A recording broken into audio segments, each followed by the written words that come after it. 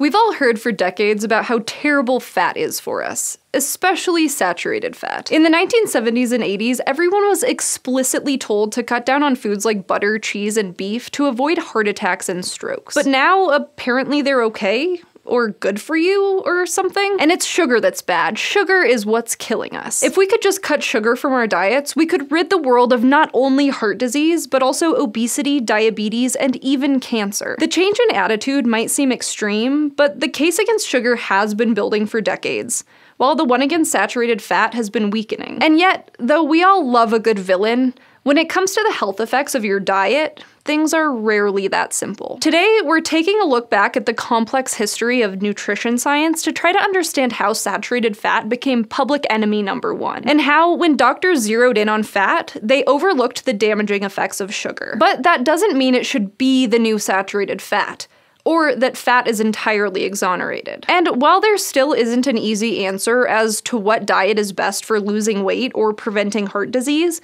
cutting down on things like saturated fat and refined sugar is probably a good start. Back in the late 1940s, Ansel Keys, a physiologist at the University of Minnesota, was puzzled by the fact that American businessmen seemed to be dying at alarming rates from heart attacks. These middle-aged men made more than enough money to afford quality food. So why were they the ones keeling over? He hit upon an idea, often called the diet heart hypothesis, that would forever alter 20th century food habits. That's the notion that the amount of fat you eat, specifically saturated fats, the ones where the fatty carbon chains are all connected by single bonds and therefore maxed out or saturated with hydrogens, leads to high levels of fats in your blood, which then glom onto the walls of your blood vessels to cause coronary artery disease. It's kind of like how pouring too much bacon fat down your drain can clog your pipes. Keys was especially concerned about blood levels of the fat cholesterol because it's found in the fatty buildups in blood vessels. So he did a few small studies to test this idea, and then decided to go big or go home. In the 7 countries study, he and his colleagues looked for correlations between diet and coronary artery disease in about 13,000 middle-aged men in the US, Japan, Finland, Yugoslavia, Italy, Greece, and the Netherlands. By 1970, the early results were in, and total dietary fat didn't seem to matter. But the groups of men with the highest average saturated fat intake tended to die more often from heart attacks. And across the globe, blood cholesterol levels correlated with saturated fat consumption. Another large epidemiological study, the Framingham Heart Study, further supported a link between blood cholesterol and the risk of heart disease. These studies showed robust correlations, but they were still just that. Correlations. Many people, though, assumed that these results meant that reducing fat intake would protect people against coronary artery disease, which is not something a correlational study can actually show. A handful of researchers did try to do randomized control trials, the gold standard for testing medical interventions, to see if low saturated fat or low cholesterol diets actually helped prevent heart attacks and deaths, as the hypothesis predicted. But nutrition trials are notoriously difficult. Some of the results suggested lowering saturated fat could help, but most were small studies and they were hard to interpret. And each one used a slightly different diet, replacing the saturated fat calories with different things. So by the late 70s, there was still no conclusive proof that reducing saturated fats could actually protect hearts. But that hadn't stopped the diet heart hypothesis from becoming mainstream.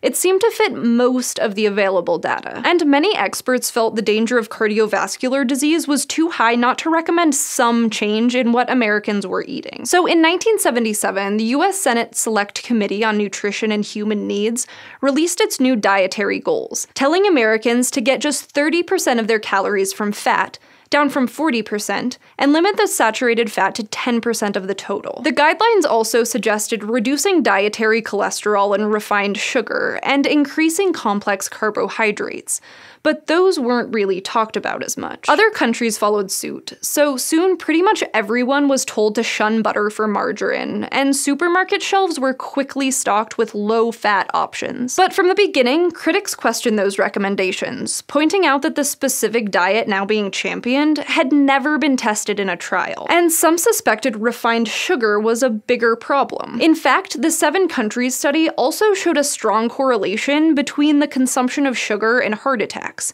But this finding wasn't given much additional study because it looked like saturated fat was a better predictor. And it wasn't until this century that we learned the sugar industry helped ensure its product was overlooked. For example, in 1967, they paid 3 Harvard public health researchers what would now be about $50,000 to write a review article in the New England Journal of Medicine, a highly influential journal, that highlighted the role of fat and downplayed any involvement of sugar. But 20 years later, after a half-century of fat hating, the tide began to slowly turn against them, both in the lab and at home. Not only had research not found conclusive proof that saturated fats were the problem, new analyses of these collective past studies showed that the link between saturated fats and heart disease was much weaker than previously assumed. And new observational studies were finding that quickly digestible carbohydrates and added sugars were independently associated with an increased risk of heart disease. Also, the whole idea that cholesterol was bad turned out to be much more complicated,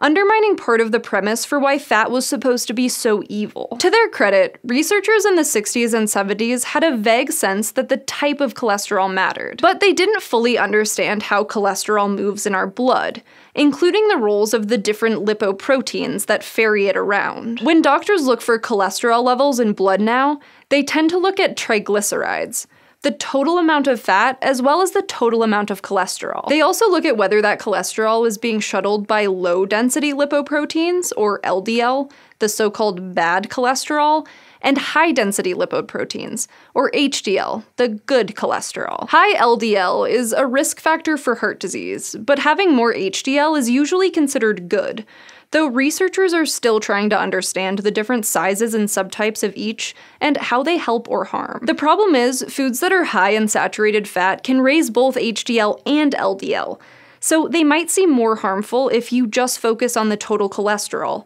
or LDL. So as a new century began, people started rethinking the war on fat, especially since the advice to lower fat intake wasn't helping people stay healthy. By the early 2000s, low-fat diets didn't seem to be doing squat for most people. Obesity and diabetes, both of which are risk factors for heart disease, had skyrocketed. And that might be because while lots of people embraced low-fat foods, they had opted for reduced-fat snack cakes or cereal loaded with sugar or other carbs instead of healthier things like fresh fruit and veggies. So a different diet, the low-carb, high-fat Atkins diet, became all the rage, and it did seem to help people lose weight. Scientists started to pay attention to it too, and their initial results were promising. In short-term trials of 6 months or so, people lost a modest amount of weight, and tended to slightly lower triglycerides while boosting HDL. Diets high in sugar and refined carbs, on the other hand, tended to do the opposite, raising triglyceride levels and bad LDL cholesterol while lowering good HDL. And in both animals and people, excess sugar was linked to elevated blood pressure, another risk factor for heart disease. The weight of the evidence against sugar over the past 20 years in particular has tipped the scales, and now you've probably heard all about how sugar is the worst thing ever. It sure is an easy target. Since sugar provides no nutrition other than calories, it's hard to defend. You certainly don't need refined sugar to stay alive. And that's led a lot of people to call it toxic, and blame almost anything on it.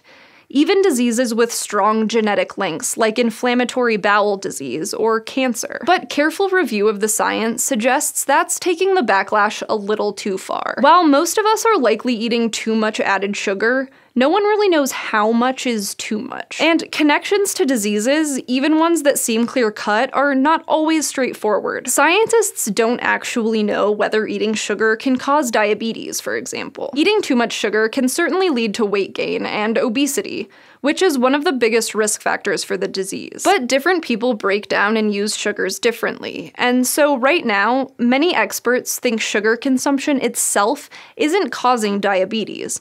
Complications from being overweight are, which is also likely the case for heart disease and other aspects of health. We know that high cholesterol in the blood, specifically LDL, is a risk factor for heart disease, but so is high blood pressure and obesity. How food fits into all of this isn't simple. since dietary fat and sugar both affect some risk factors. Other habits matter too, like whether you exercise or smoke. And researchers are still trying to understand what sugar actually does to the body. Quote, sugar comes in various forms, the relative merits or demerits of which scientists are still debating. And the same can be said of, quote, fat. If you ask a cardiologist today about whether saturated fat is bad for you may get a surprising answer. It depends. That's because whether or not saturated fat increases cardiovascular disease in any given study seems to change depending on the exact type of fat being studied, what the source is, and what it's replaced with if it's removed from the diet. The extent to which sugar and saturated fat are to blame for heart disease, or pretty much any disease, is still being heavily debated by researchers. At the end of the day, though, you still have to eat. And all of this doesn't really give us a satisfying answer as to what your diet should look like. And I hate to tell you this, but head-to-head tests of low-fat and low-carb diets haven't identified a clear winner. While low-carb diets seem to be a teensy bit better in the short term, when scientists study people for longer, the difference declines. Low-carb diets seem to lead to slightly higher increases in good cholesterol and bigger drops in triglycerides, but the two diets perform about the same for other heart disease markers. And neither is terribly effective for people trying to lose weight. Typical weight loss after a year is barely over 5 kilograms. But you can always find individuals who respond really well, dropping like 30 kilograms, and those who gain weight while on the diet. This has led some researchers to think that maybe certain people, either because of genetics or metabolic reasons, do better on a low-carb diet, while others benefit more from a low-fat regimen. One especially attractive idea is that people who are already a little insulin resistant, a huge risk factor for type 2 diabetes, would probably fare better with fewer carbs and more fat. But even this more nuanced approach doesn't seem to hold water. In a 2018 study of about 600 people, assigning diets based on genes or insulin levels didn't help. Everybody did about the same after 1 year, regardless of whether they went low-fat or low-carb. Scientists are still hoping to find other markers, like those related to the microbiome, or how much certain genes are expressed, that could determine what diet is best for you. But for now, what we're left with is a bit of a draw. There are some things that can be gleaned from this big nutritional mess, though. In general, doctors still recommend cutting down on saturated fats,